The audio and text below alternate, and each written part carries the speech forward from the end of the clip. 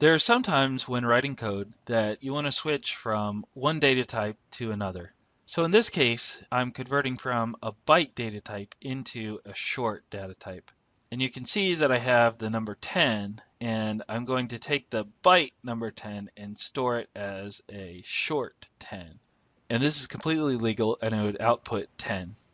This type of conversion is called a widening conversion because I'm going from a byte data type, which is 1 byte of data, and I'm moving it into a data type that can store 2 bytes, which is a short. The byte easily fits within the short. Nothing special has to happen when you're making a widening conversion from a smaller data type into a bigger data type. Let's reset the board and look at another example. Let's say I was trying to go from a byte into a long. This also would be a widening conversion because I'm going from a very small data type, which can only store 1 byte, into a long, which can store a considerable amount more than a byte. And again, this would be a widening conversion. It doesn't just have to be with bytes to other data type. It can be with something like an int into a double, which is what we've done here. It can be an int into a long, which we've done here. It's important to remember that when you're doing widening conversions, you're always going from a smaller data type into a larger data type.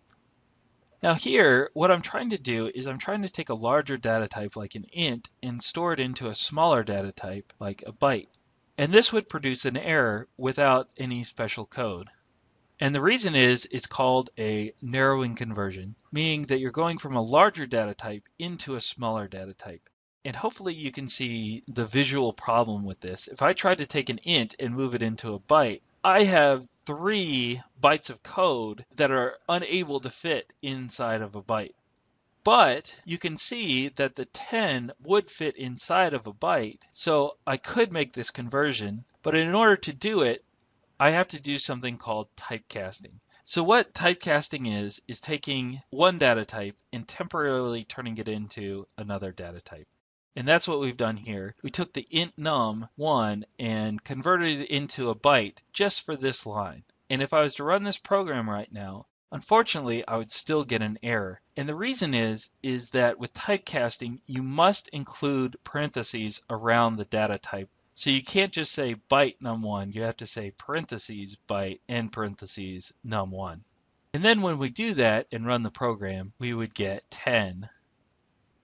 Another example would be taking a double and converting it into an int. And this is actually a common conversion. But if we try to do it without typecasting, it wouldn't work. A double stores 8 bytes and an int only stores 4. And we're doing a narrowing conversion, greater to smaller. And there would be all this extra data left over. But that num is definitely in the range of an int, which is negative 2.1 billion to positive 2.1 billion. So it would fit inside of there. So when we use a typecast and we temporarily make that double an int, it has no problem and it would print out 1,000,000. Narrowing conversions always go from a larger data type into a smaller data type. Here I've shown another example of a narrowing conversion, a float into a short. Now it can happen, but I want you to note that the range is negative 32,768 to positive 32,767. 1,000,000 cannot fit into a short data type. It will work, but it's going to give us some odd results. And we see that it's going to give us 16,960. So you have to be careful about converting down or making narrowing conversions, because if the number is too large for the particular data type, it isn't necessarily going to cause an error, but it is going to do strange things to the number. So 1,000,000 became 16,960.